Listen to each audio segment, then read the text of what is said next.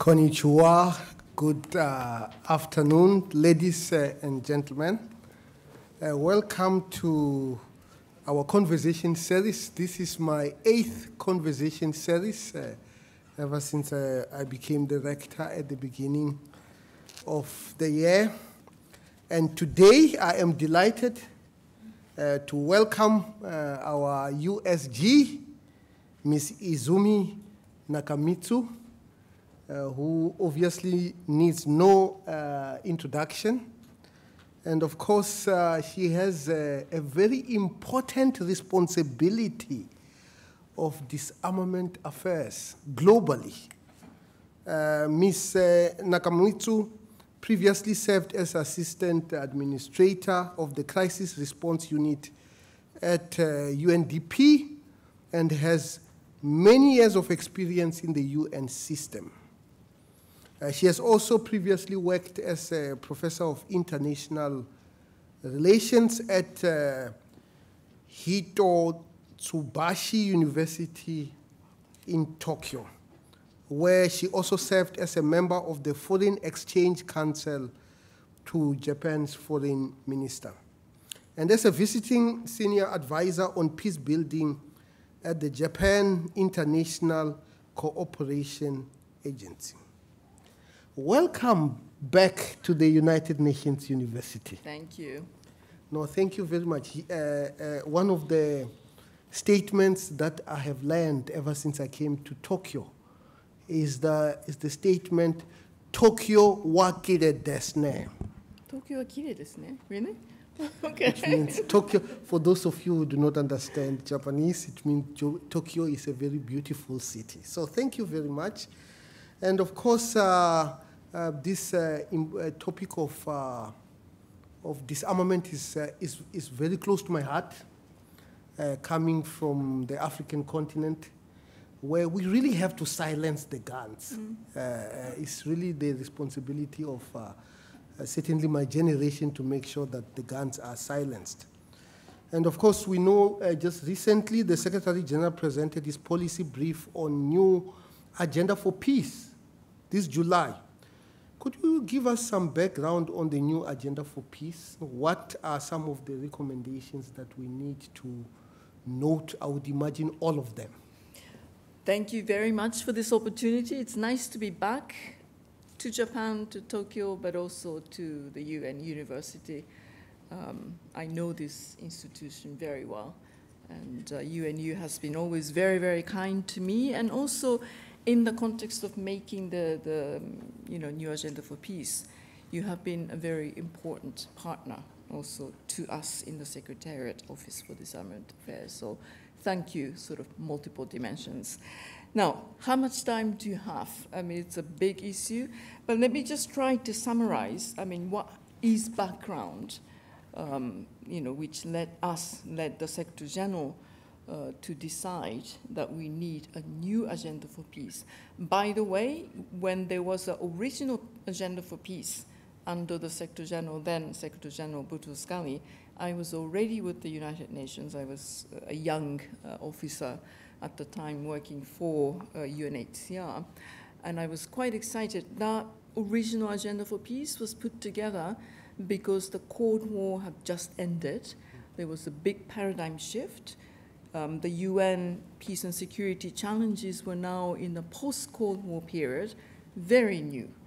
End of a big strategic conflict between the East and West, and that led to many, resolution of many conflicts at the time, but that also triggered new types of conflicts, internal war, identity-based war, etc. So the UN at the time felt that we need an agenda for peace. So fast forward 30 plus years later, new agenda for peace.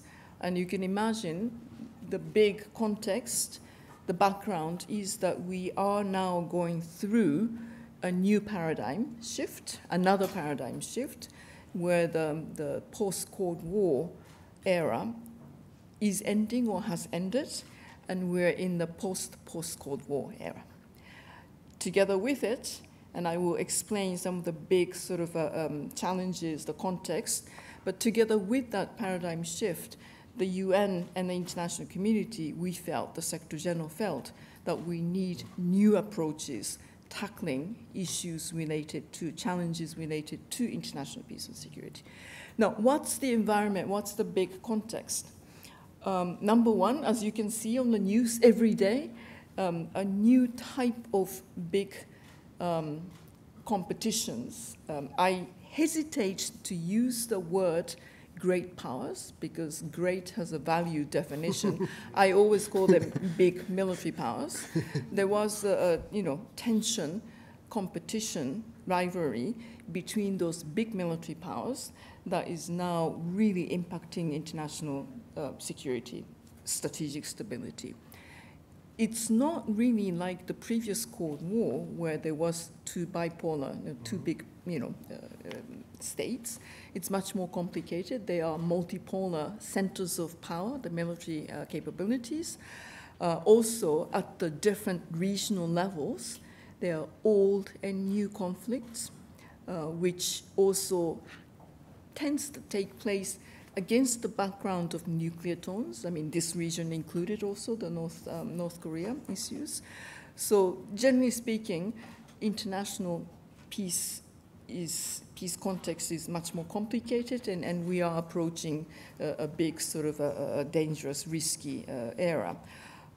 So that's number one. And in that context, major nuclear powers are all investing massive amount of money into modernizing and improving nuclear weapons. All these trends have started to take place, of course, before the Russian invasion of Ukraine, but definitely the Ukraine war has now exacerbated all these tensions. So we are really living in a very dangerous period. At the same time, international norms, international law, various agreements that held together the stability is eroding. One big area, of course, is my area of disarmament. Disarmament really is about international security. It's not a utopian ideals, but it's various instruments put together as a regime to make sure that those values, norms, international agreements will contribute to stability and security. That is eroding. And that is also happening against the background of new technologies developing at massive amount of speed, massive speed. Cyber technologies, artificial intelligence, biotechnology, very important. And we now have two new domains, cyber domains and outer space domains that have a really important role to play, potentially also in the areas of international conflict as well. So all these things are really put together. You can see that we need to have new approaches, new vision, how we make sure that we will protect the norms that we have been building for the past few centuries, but especially in the post-Cold War era, disarmament agreements, we need to protect them, maintain them, but at the same time we build on them, and where the norms and governance structures are not sufficient, such as in the new technology and new domains area, we need to have new norms and regulations agreed upon. So that's why we needed to have a new vision for disarmament that is placed at the center of New Agenda for Peace.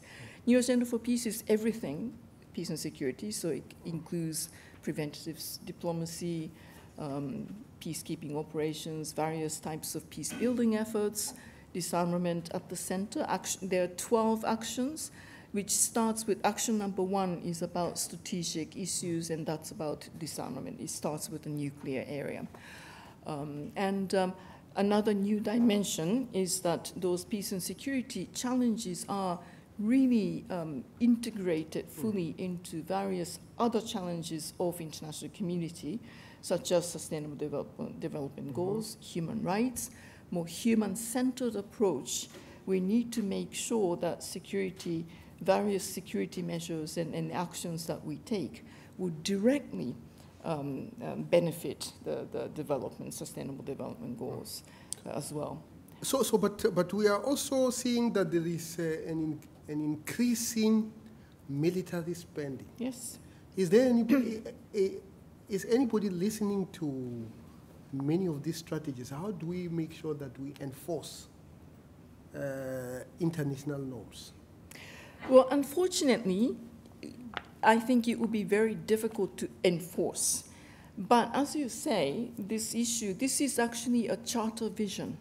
The United Nations Charter demands that there will be minimum military spending so that it would not impact other areas of priority economic developments, etc. So it's an old vision that the founders of the UN had already thought about. Unfortunately, we are going the wrong direction. Last year in 2022, the military spending at the global level hit $2.24 trillion US dollars. And you can imagine this is definitely, on the one hand, this is a reflection of the current security environment. Many states feel that they are under threat, and therefore they invest in military. What we try to argue in the new Agenda for Peace is that, of course, appropriate level of defense is a right under international law, but not to the level of impacting other priorities. Let's not forget that we are also still coming through the COVID-19 various economic challenges. We are also going through really difficult climate change. I mean, the Secretary General says now we are in a time of a global boiling, no longer climate global warming, but it's boiling. I think we have to make sure that other priority issues also will be addressed. And so the new Agenda for Peace is calling for a reduction of military spending, but this is easy to say. I think there will have to be a concrete practical measures that we need to start implementing, one of which is how military spending actually impacts development and other issues. You know, the last time that the United Nations General Assembly requested the UN Secretariat to do an in-depth analysis on this was, I think, 1987 or 86. Since then, there have not been a serious analysis of the impact of excessive military spending. So we need to actually do a serious analysis. That's something that we would like to do, but we need to get a mandate from the UN member states. So if we come to Japan, what do you think is the role of Japan in preventative diplomacy? I think there are many things that Japan could do. I want to say at the outset that when you say preventative diplomacy, if the prevention is only seen as only a political measure of, subtle diplomacy, I think it might actually be already too late. We need to do more of a structural prevention efforts, and that is really investing in development as well. So, really upstream prevention measures, I think, is really key, which is why, again, in New Agenda for Peace, we are arguing that various development efforts will, contribute to prevention, but also disarmament and other peace and security measures will contribute to longer-term sustainable development. So I have been actually casually referring to, I think member states, many member states actually like this casual phrasing that I was using. We need to developmentalize disarmament. I think disarmament has been seen in a sort of very separate silo, very much technical issues of discussing different sets of different categories of weapon systems. And I think that is not the right approach. Upstream prevention measures through various efforts, including, and I would say very importantly, development efforts will be a very key efforts towards prevention. And I think Japan has many years of really good bottom-up approaches from that point of view. One of the key recommendations of the new Agenda for Peace is strengthening of peacekeeping operations. And of course, I come from South Africa, and we have multiple UN peacekeeping missions. How do we strengthen and improve the effectiveness of peacekeeping operations? And what do you think is the role of the African Union in this? Thank you for that question. You know, I was in peacekeeping for many years. So this is, you know, before UNDP, I was in DPKO. At the time, it was called Department of Peacekeeping Operations. So it's a very important issue. I think peacekeeping, peace operations in general, is at a really important crossroads. You know, when the UN Security Council is not functioning as effectively as it used to, it is difficult to foresee that there will be a robust new types of peacekeeping operations, you know, created. Quite the contrary, as we all know, peacekeeping operation in Mali is phasing out. So we are definitely at a very difficult phase in general in peacekeeping. Now, one of the challenges related to peacekeeping is what we might call a more enforcement-like military operations that are necessary. Those are the sort of operational theater that demands robust military peacekeeping operations. And I think for that, we need to have new thinking. And you asked about African Union. I think there will have to be definitely a much closer partnership with regional organizations, and AU has a really good experiences in AMISOM and also in Darfur, where we work together between the AU and the United Nations.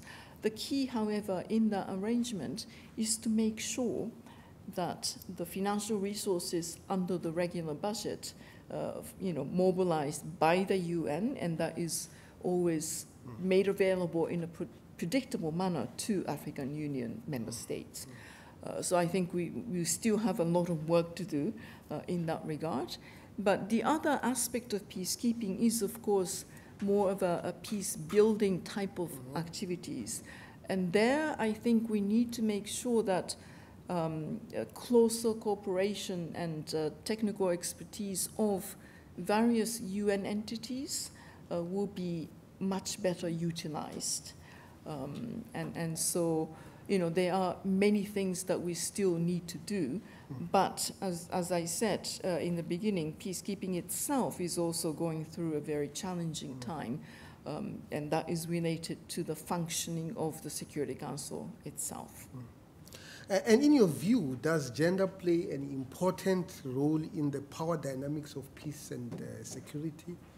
Absolutely. And could disarmament strategies be more effective if more women were in leadership positions?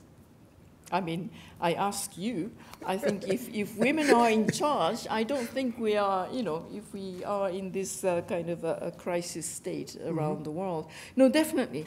I mean, there is, you know, empirical data that where women play a greater role, you know, peace is made more sustainable. I mean, for example, ceasefire or peace agreement actually lasts longer if women were at the table together, part of the negotiations. So there is, you know, in-depth and very rich research that is actually proving that where women play a more prominent role, peace and security is made much more sustainable. Now, in the disarmament field, disarmament is traditionally a very male-dominated community, and we want to change it, and we are changing it.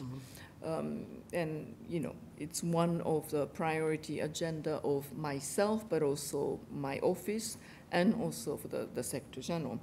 The Secretary General has already made his public commitment in 2018, specifically in disarmament field as well, you know, where when the authority is delegated to him to put together various bodies, like the group of governmental experts, or creating, you know, disarmament groups that would advise him, you know, wherever he is tasked to put together those mechanisms, he will definitely achieve gender parity, at a minimum near gender parity, and he has been fulfilling them.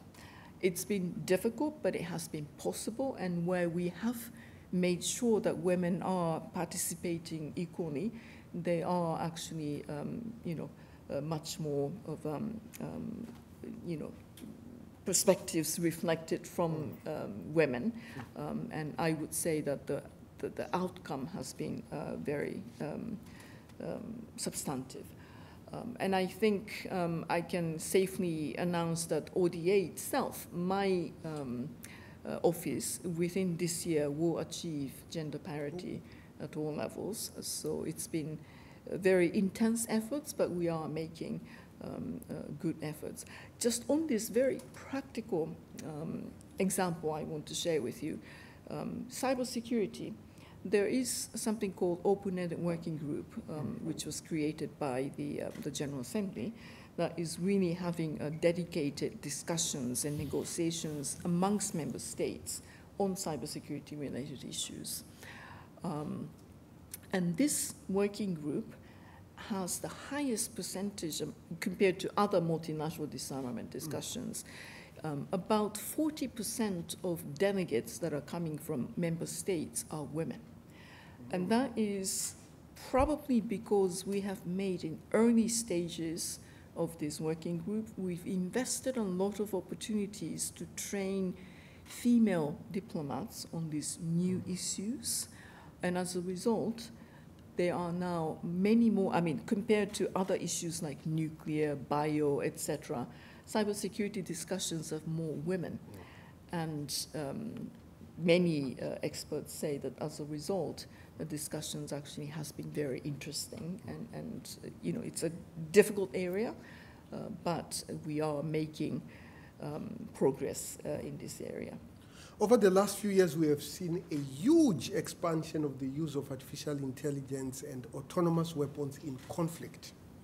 What are your views on the weaponization of AI and other related technologies, and what impact does it have on disarmament? Huge impact? Okay. Artificial intelligence and the use and application of AI in the military domain in general will probably change the landscape of war quite significantly. And the impact is still not very clear. Now, I want to make sure that AI applicability in the military domain will have positive impact as well.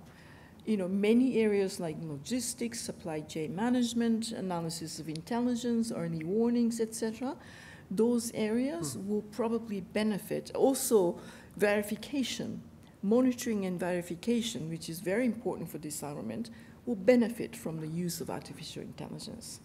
But at the same time, they are likely big negative impact, which is also still at this stage unpredictable.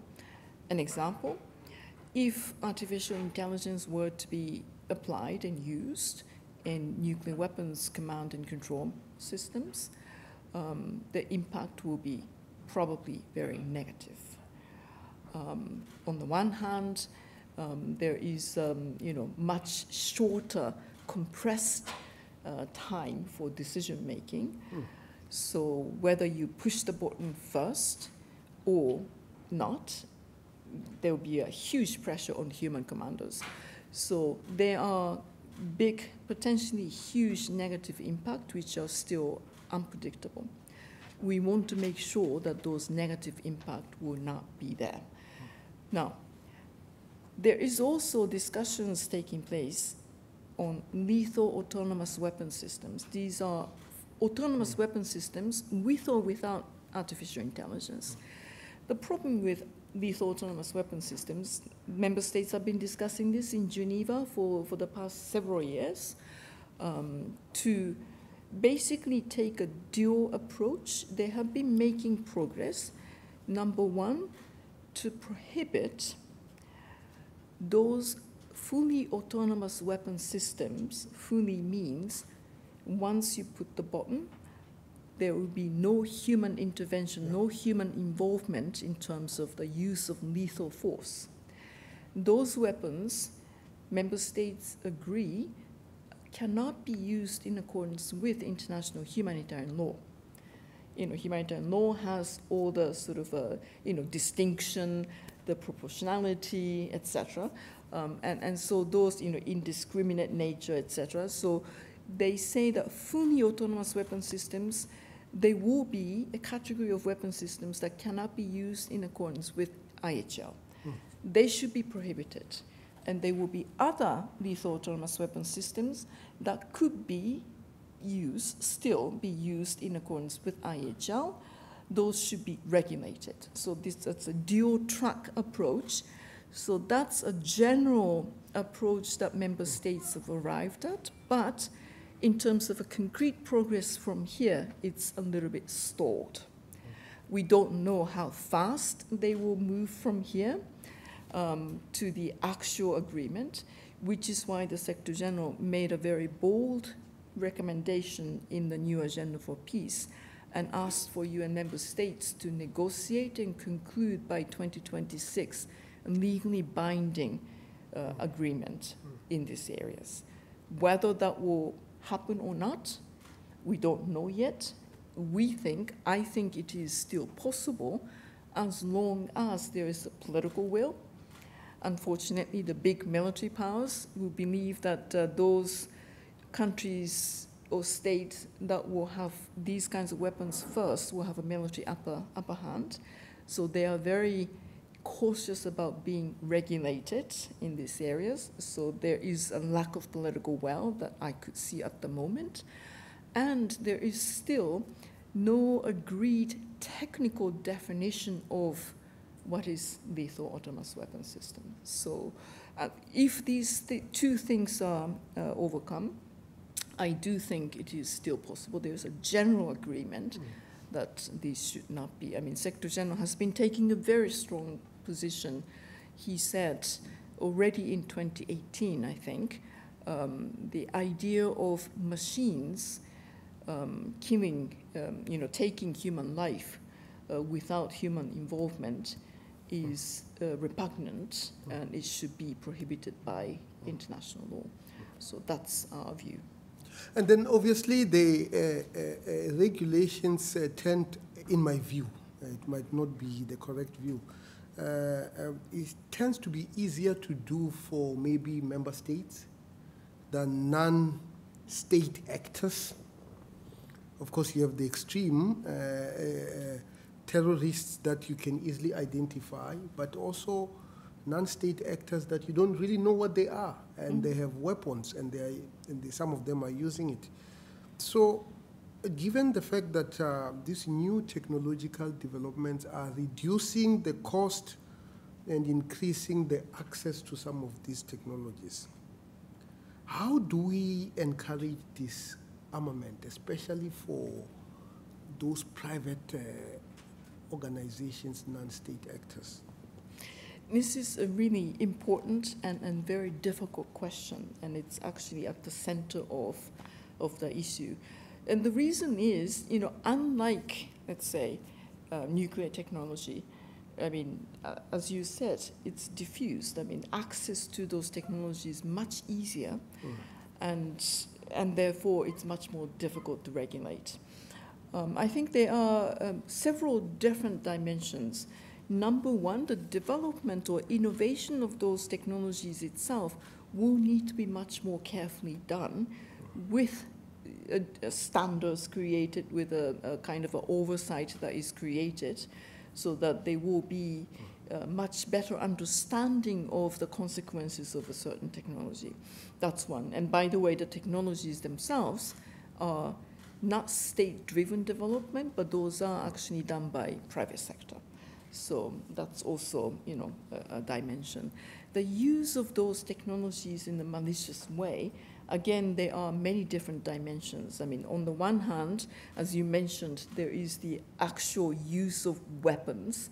You know, for example, small arms with a 3D printer technology, rather than actually regulating them through the transfer, it will become much more difficult, because potentially in the near future, different private sector or you know, non-state actors will be able to produce those weapons you know, much more easily using 3D. So in order to regulate those things, we need to make sure that the governments will have appropriate and sufficient capabilities to regulate under the framework of the law enforcement capacities. So it's many different dimensions, and this is very difficult, because in the areas of disarmament, how to verify that some regulation is actually fulfilled and functioning is a key issue. And verifying, for example, AI area will be quite a challenge, because it's an enabling technology. It's not like a tangible technology like the nuclear technology. So it's a challenge. And so it's a full of challenge, which is why the Secretary General also made a very quite bold recommendation, and this actually came from himself, not from me or the tech envoy. He is calling for a creation of an AI agency that will maximize the peaceful uses of AI technology, but at the same time mitigate and regulate the malicious use side. So we are now starting to think about what might be, you know, various options to do this task, using experiences from IAEA. Nuclear technology, as I mentioned many times, is very different from AI, so I don't think it will be like IAEA. But we need to look at also how IPCC has played a scientific role in moving the climate discussions to this point. Some people say that ICAO model is also quite interesting. So we need to make sure that various past experiences of international community to tackle those new challenges might feed in. But my sense is that this regulation will have to be done in a very creative way. None of the existing models will fit neatly. Before I open the floor for questions, we have many young people and students in our audience today. What advice do you have, especially to those young people who are interested in a career in disarmament or working for the UN system? Thank you. I mean, it's, you know, involving young people. We don't, I mean, we are prioritizing it, but we don't say that just for lip service. It's an actual need, and the reason is, as I mentioned, security landscape has changed dramatically and will continue to evolve and change dramatically. And therefore, the disarmament approaches that we have been taking needs to also evolve and change with it. And young people who actually have expertise and understandings on these new phenomena can really bring interesting perspectives. So I hope that there will be many students, many young people who would take an active interest in international security issues and disarmament. My advice is that take a broad look at those issues. I emphasize always that disarmament is not on the base, it's not an ideological issue.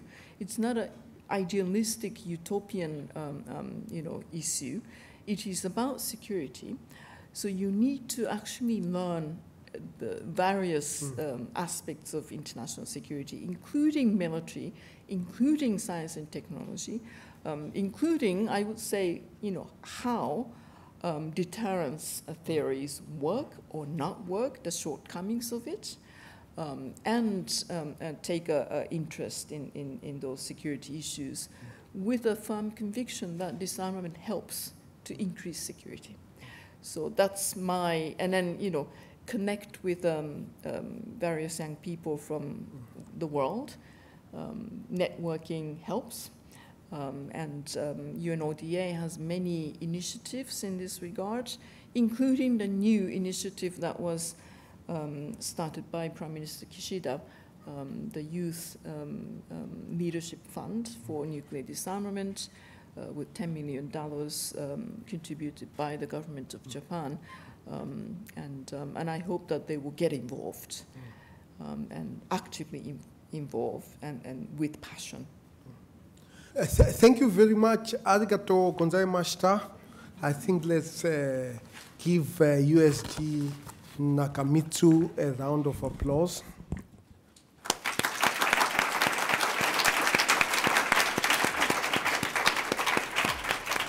Thank you.